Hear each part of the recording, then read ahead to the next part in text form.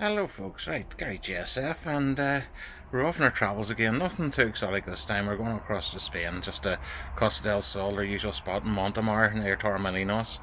So we're going for 18 nights, so I plan to have the camera with me quite a bit of the time, so you'll maybe get to see plenty of it this time, but so onward, we'll head for our flight. Right, at the airport again, and all looking good. The flight looks to be on time. Still working at it, as you can see from the background, but it's still very much the same inside as what it has been, but they're getting on rightly with it. Maybe by the time we're coming again, we'll see a difference. Right, just in the lagging bar, our usual pit stop, waiting for the flight to be shown, and that's going to be in another 35 minutes, 40 minutes, so we'll be ready to rock and roll then. So all going smoothly and swimmingly, so let's hope it stays that way.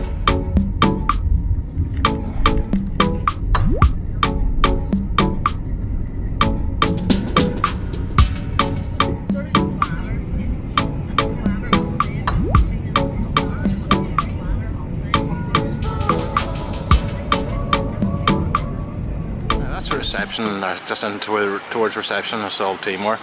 As you can see, it's quite a big building. There's several of them, so we're in block 2.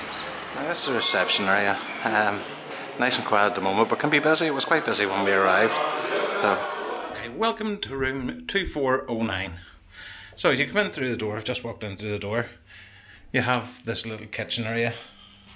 A couple of rings to cook on, toaster, microwave, fridge, freezer. Now you would say that you're missing a kettle, but we'll show you where that is. So plenty of cutlery and little dishes and things like that. On the other side you have the bathroom. Nice walk-in shower. Of course the throne and sink. Now we've used it, but it's spotlessly clean. Good hairdryer and all, for, well, not that I needed, as you can see. So, into the bedroom. This is a 1-bedroom Puerto Marina view. So that's the 2 beds, well, they're pushed together for us. Okay, we have wardrobe space and your little rack for your case, and then a view out to the marina. Okay, we'll go into the living area now. And this is just going to be a quick run over. My case, because it opens up that way, it has to lie there, but that'll be emptied in the morning. We've just arrived. You've got a sofa bed, but we'll just use it as a sofa. Nice little coffee table, sideboard, and quite a big one. It looks like a 42 or 48 inch TV. It's quite a fair size. Then you have your dining table, and then you come out to the balcony. Couple of chairs, and then a bit of a look round. That's the Sol house over there. That's our pool, and as you can see where the wheel is going round there, that's the marina, and this gets the sun most of the day. I know this angle, so it gets it most of the day.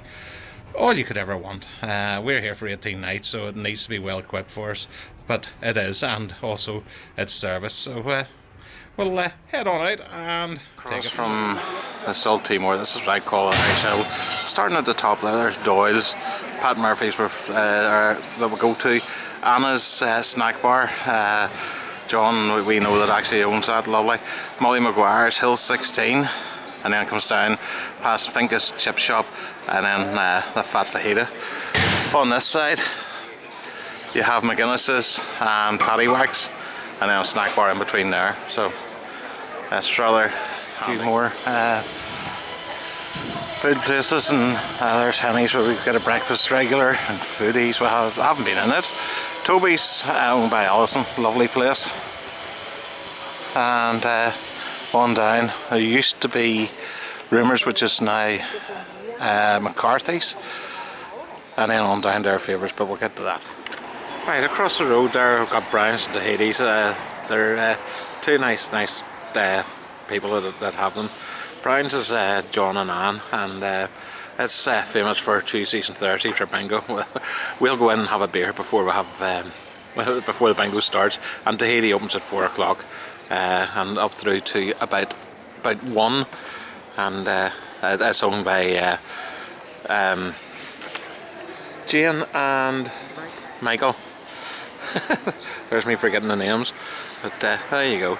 Right, well, just up from the road opposite the Sol Timor is a little supermarket, very handy for provisions.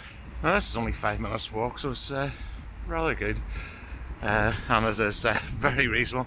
When you go home you think a little supermarket is expensive. Right, well, this is the terrace on the Sol Timor, and as you can see there's a lovely big queue for the bar. I've never seen it like this, and the resort is actually quite busy, so yeah, quite entertaining.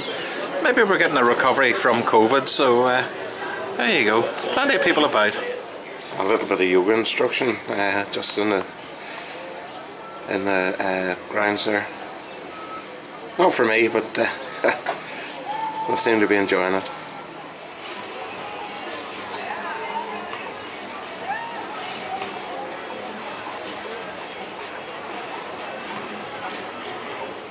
Right, come out of Sol Timor and you're in the quite nice district. You have a wee look just to your right here, you've got Mulligan's. Across the road you've Father O'Malley's, lovely breakfast in there. Probably my favourite breakfast in this place.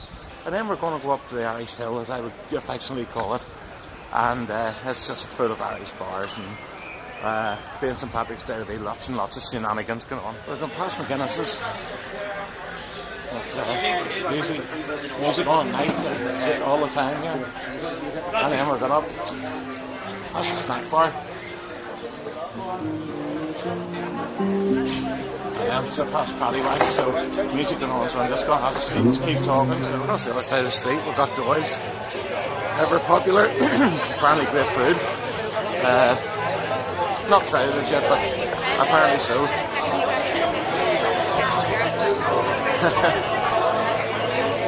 Walk down to where you going? And now past Father Murphy's, or Pat Murphy's. I'm just, when I saw that guy there, I thought Father Murphy's, but Pat Murphy's, and great pub. And then on down past Anna's snack food bar. You didn't, did you?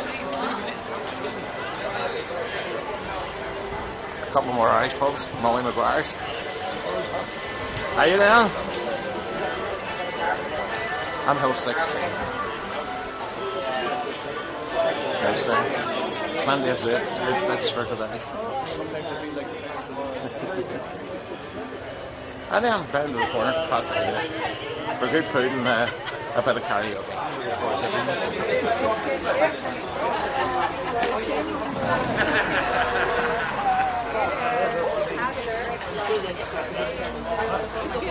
As you can see, we've got a mist that's come through.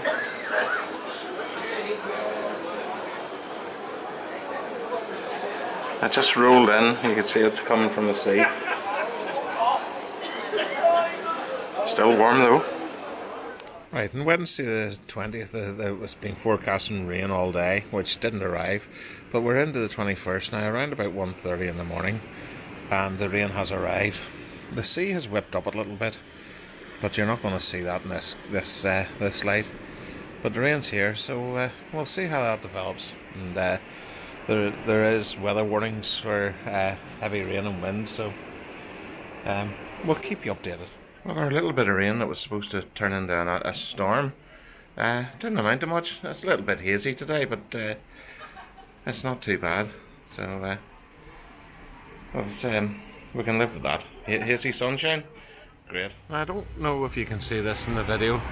If you look at the clouds over there, there's like a grey with a blue hint. If you have a look at this side, there's like an orange tinge to it, and that's the Sahara dust coming in from North Africa, from over by Morocco. Now, we arrived in Morocco one time before, and it's a whole storm of this stuff. So there you go. Maybe be able to show you later with some of the cars covered in this dust. As you can see, it's got very hazy there. Hopefully the white balance hasn't changed that, because it does look really red, and it's not a nice look. So it is. All the dust is coming in. I'll show you some of the cars later.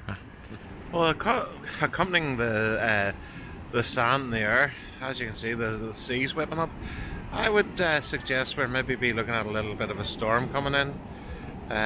So we'll see. The sea has got very rough. Now it's still calm winds here, but there had been forecasts for yesterday for high winds and lots of rain. So I think it's on its way. We had a funny incident today. We were looking from our balcony out to sea, and unfortunately I didn't have a camera going at the time, but I spotted this fin, and there was a guy had just got in swimming. Now he was straight out like a rocket, and we saw the fin surfacing again, and on the third time the fin surfaced and you could see the blowhole, it was actually a dolphin. The guy thought it was a shark. It was so funny. We were sitting laughing on our balcony, but unfortunately it had gone on further than what our balcony could show, but it was a funny incident. Well, as you can see, we're still in the middle of the sand, and the boys are trying to clean it up, but I think that's going to be a losing battle today.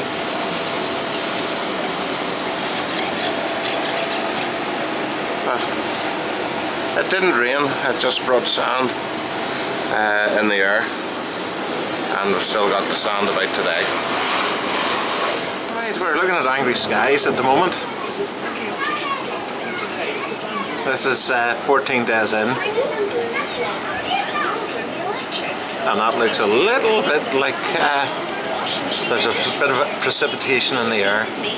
So, oh well, we'll roll with it, as they say. Right, today is a bit of a sad one. Our friend will come out here and meet every time we come out, and over from the 17 years. It's a sad day. He passed away this morning, 26th of March. Peter James Hall. Good lad, plenty of crack, good bander, and always made loads of time for us. Has passed away. Unfortunately, cancer got him, but we'll take a tribute to him tonight. We'll have a little glass and remember our friend. But rest in peace, Peter. We'll always be thinking about you. Well, this is our final full day. Tomorrow is just taken up by travelling, and the weather has turned rather nasty. It's a bit wet and windy, and I think this is to be last for another week from what I can gather from the locals. So we're escaping at the right time, although we're not going back to much better, or it's probably going to be worse, but sure, it doesn't really matter. You can't do anything about the weather. So we've had a fabulous time here. 18 nights, we've had a great length of time, and you don't go out every night. You just take